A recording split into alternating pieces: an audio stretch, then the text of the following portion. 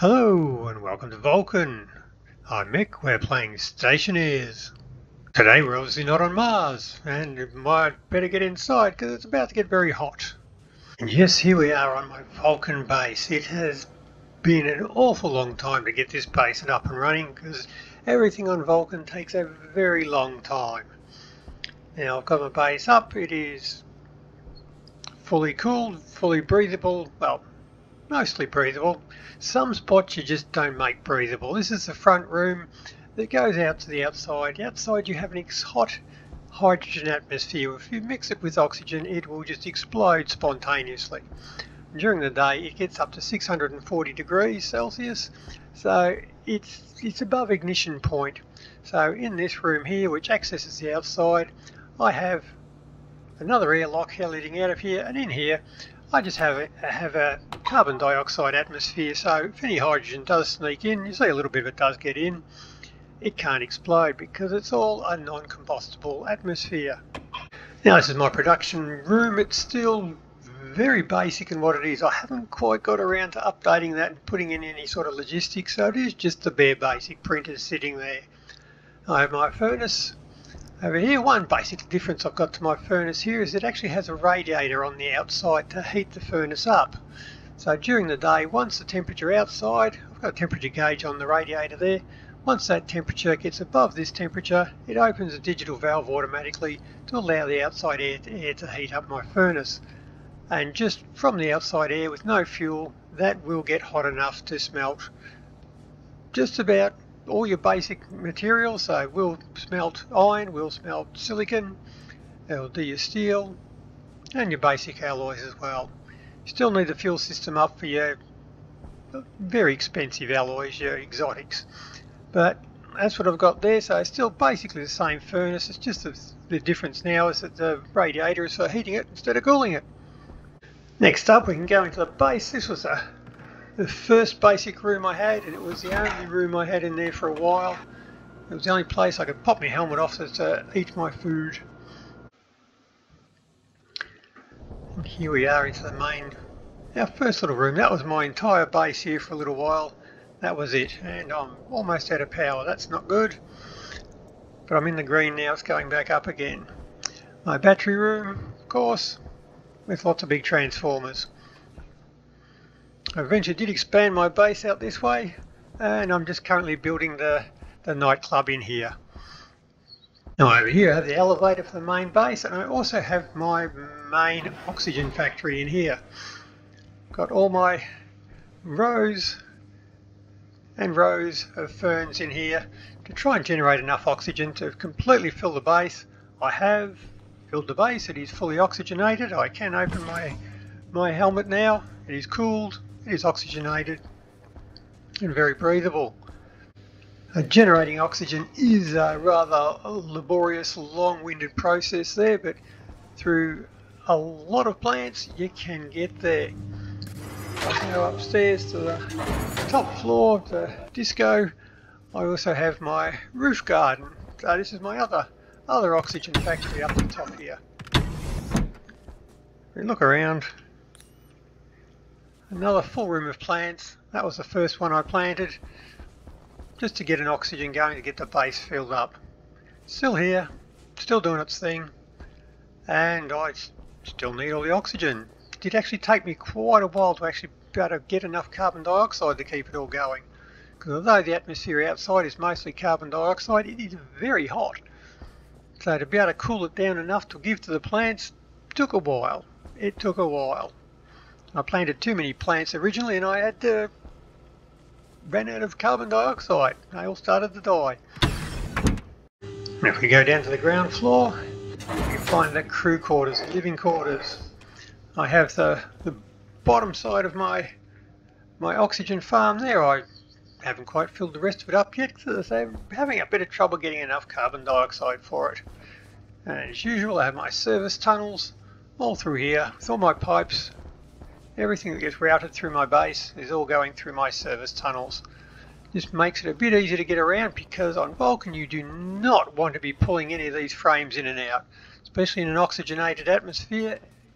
Whenever you pull the frame out, it will replace that frame with outside oxygen, outside atmosphere, which is a hot hydrogen, which will immediately explode and cause a fire in your base. Which, in case you're not sure, that's not good. But here's our crew quarters for all our crew. The space crapper, of course. Can't go far without that. And nerd. And off we go. Now we've got the good old hospital, of course. Looks very hospitally. It's all plumbed up, all works. She's all good.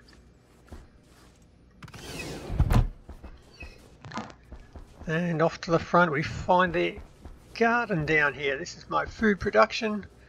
I have carbon dioxide atmosphere in here to help the plants grow. It's all shut down at the moment because I have plenty of food, not a problem.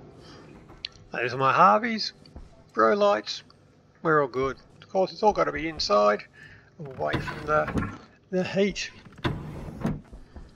And we come to the bottom floor, which is the atmospherics. Now, as with the top floor with the production area, this one does exit to the outside, so it is a carbon dioxide atmosphere in here, just to keep everything safe. And it is quite the atmospherics lab, I must say. Not that impressed? Well, have a look that way. That one better? There you go. So I have got the atmospherics working, and I haven't used any physics cheese. It is done without any vacuum rooms for sink seats. It is all been done with air conditioners and a mere 1, 2, 3, 4, 5, 6, 7, 8, 9, 10, 11, 12, 13, 14, 15 atmospheric units to harvest 4 types of gas. It's hard work. So, how have we done that? Well, outside I have not 1 but 3 large insulated tanks. This one here is my coolant tank.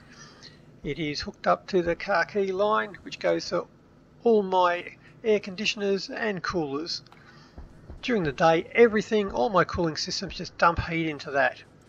And it's a large tank full of it, and it can hold a lot of heat. So outside it has been all day. It is up to 139.1 degrees. Got 2 megapascals in there. It is hooked up to a radiator, so that during the night, as it cools down to 126 degrees, the moment the outside radiator becomes less than the actual tank temperature, it automatically opens a valve to cool down the tank.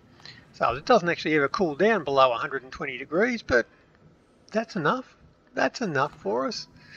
And outside it is hooked up to a very, very big radiator system, which that's all we can see from here, but until I go outside, you won't be able to see the rest of it.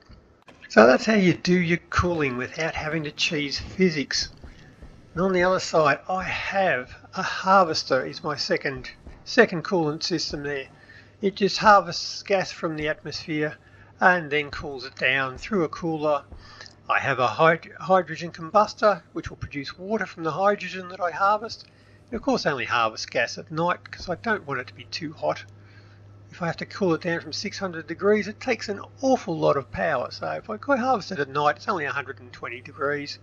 So you can see there I have done a bit of harvesting, and the outside temperature is cooling down, almost getting to the time where I can start harvesting a bit more.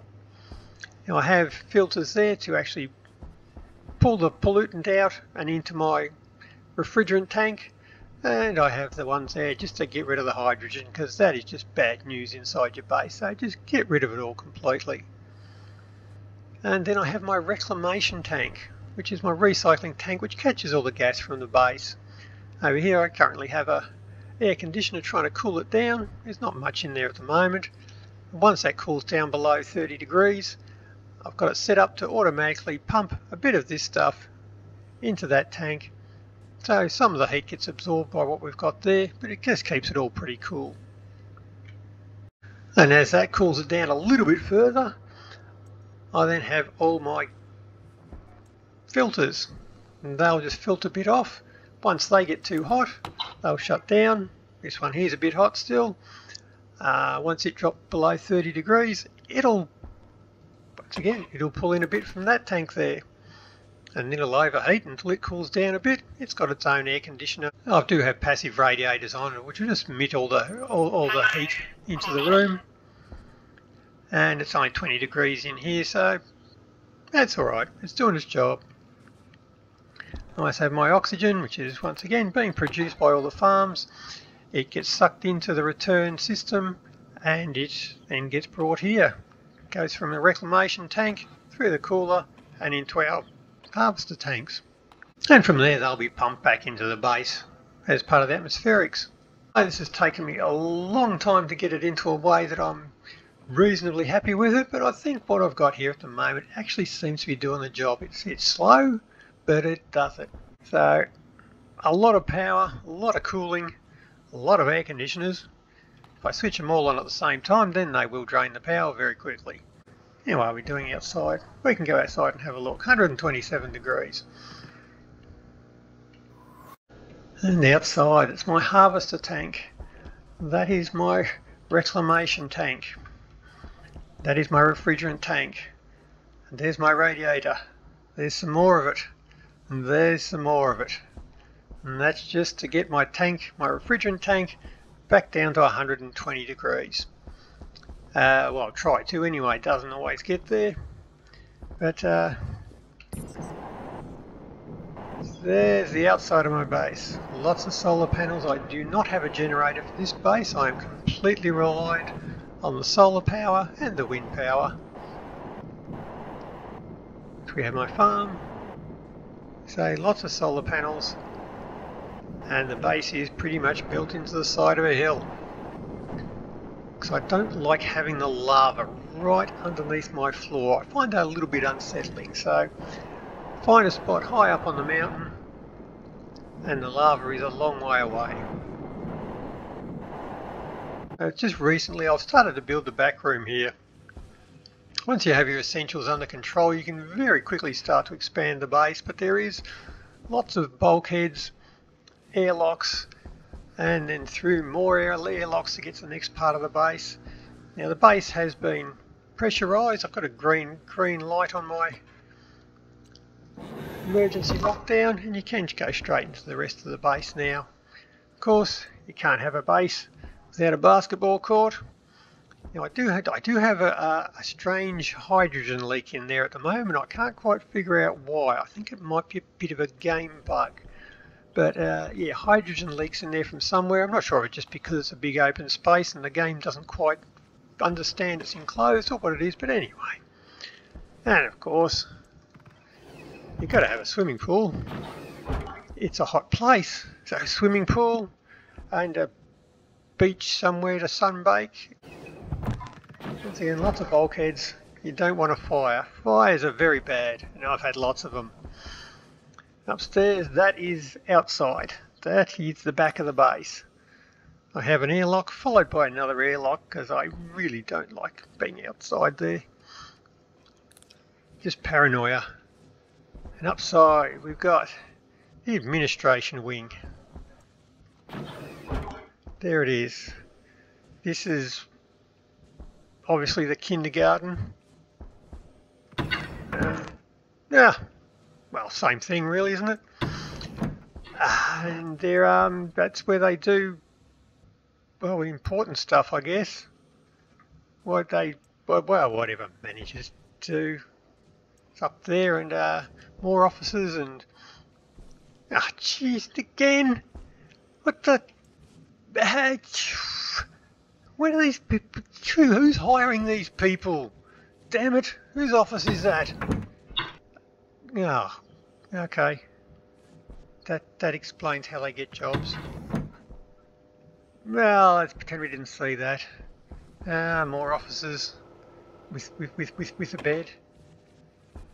With a bed? Well, yeah, that kind of makes sense. They're the same thing, really, aren't they? Anyway. Management. Yep. Where would we be without them? But that's pretty much it. As I say, I'm still working on the disco. once I get that finished, I think my base will probably be complete. I just need some lights, some chairs, dance floor, a bar, a fire truck, all the things you need for a party. And that is my Vulcan base. I hope you've enjoyed the tour. Gifts are available at the gift shop on the way out. I hope it's given you a few ideas of, maybe inspired you to try new things on your own base. It is possible to do Vulcan, it just takes a long time. So, but anyway, give it a go, see what happens. If you like fires and explosions, you'll love this one. Put in lots of airlocks, lots of bulkheads, you'll be good. You'll occasionally have to abandon bits of your base, but you get them back. You get them back, don't worry about it. But until next time, happy building. See ya.